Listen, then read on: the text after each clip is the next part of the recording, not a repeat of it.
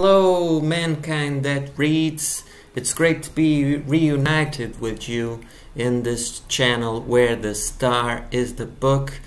Today I would like to talk to you about a pleasurable reading experience I had in the shape of this book, European Education by the French author Romain Gary, and seen here in the French edition. The book was written in 1943 in the midst of World War II, and it is set in World War II. Gary knew what he was writing about. He was an officer in the French army and he fought against the Nazis. Apparently, he once even challenged good old Clint Eastwood himself to a duel because Clint took some liberties with his then wife, Jean Seberg. So the book tells the story, the coming-of-age story of Janek. Janek is a Polish teenager and he joins the resistance against the occupying German army. The opening scene of the book, he says farewell to his father, but that farewell is left suspended, which has a ghost-like presence throughout the rest of the book, thus framing the narrative in a very moving way. Janek lives in a hideout in the forest. He eats only potatoes until by chance he meets some partisans. Partisans, of course, come in all shapes, sizes and walks of life. Listen to this description of his chance encounter with the partisans on page 33. There was Machorka, a Greek Orthodox peasant of Baranovsky. He compared the forest to the catacombs and the partisans to the first Christians. This part reminded me of the personal story of Pope John Paul II, who, also in World War II, was a man of great Catholic courage. Nature seems to join forces with the resistance. They form a sort of pantheist bond. Listen to this on page 50.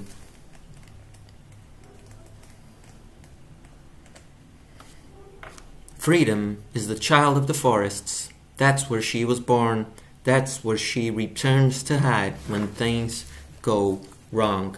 Janek grows and quickly learns the hazardous ropes of fighting the Nazis. Listen to this on page 56. He seemed to be too young for everything, except hunger, cold, and bullets.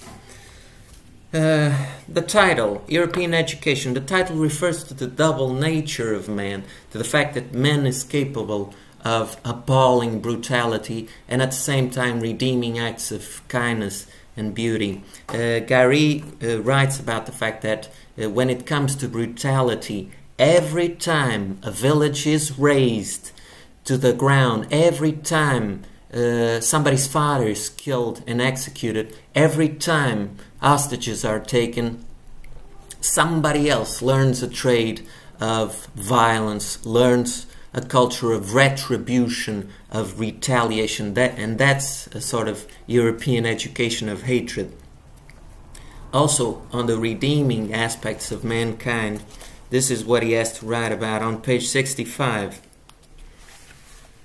The truth is, there are moments in history, moments like the ones we live in right now, where everything's stopping man from despairing. Everything that allows him to believe and to keep on living needs a hideout, needs a refuge. That refuge can sometimes be a poem, a song, a music, a book. I would wish that my book would be one of those refuges, that in opening it after the war, when all is over, men will still find their goods intact, that they know that they cannot be forced to live like peace. They cannot be forced to despair. The book also portrays in a very believable and dramatic way the constant tension between the will to fight and resist and the will to concede and appease. Both sides of a crumbling society, the side of the villagers and the side of the partisans, clash because of that. Every time the partisans leave the forest and exert some sort of violence against the Nazis then retaliate against the villagers. And I thought that that part was wonderfully portrayed by Gary in the book. I also found several interesting talking points in the book. The first one being the style itself. Due to the fact that it was written in 1943, in the midst of war, I thought it would portray a sort of heroic representation of resistance, but it's the exact opposite that struck me. In the book, self-sacrifice is never lauded because the living are hardly worthy of it. Nobody ever dies in a blaze of glory. Nobody ever dies in a grandiloquent fashion. In fact, almost all of the death scenes are left hanging, are left suspended. Gary never describes the coup de grace, the final shot, the final blow, and it's up to the reader's imagination to consummate most of the killings. This, of course, refers to the banality of evil in the context of war. I've always found interesting how man changes perspectives on violence depending on whether or not he lives in peaceful times. In peaceful times, a single act of violence can sometimes move a nation to tears, whereas in war, death on an industrial scale hardly sometimes even deserves a footnote. The other interesting talking point I found is that future always tends to debunk idealism. That's why hope is so overrated.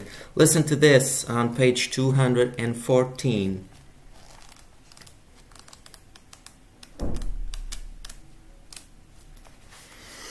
Patriotism is the love of our community. Nationalism is the hatred of others. The Russians, the Americans, all of them. There's a great brotherhood preparing in the world. The Germans have accomplished at least that. Of course, soon Cold War debunked this idealism, this idea of a possible brotherhood.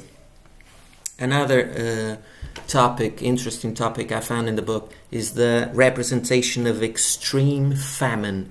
People will sacrifice everything to avoid hunger, especially their own future. There's a sinister episode in the book where a man rats out on his neighbors, accusing them of being partisans, even though they were not partisans, just so he can collect a sack of potatoes that was being offered by the Nazis as reward.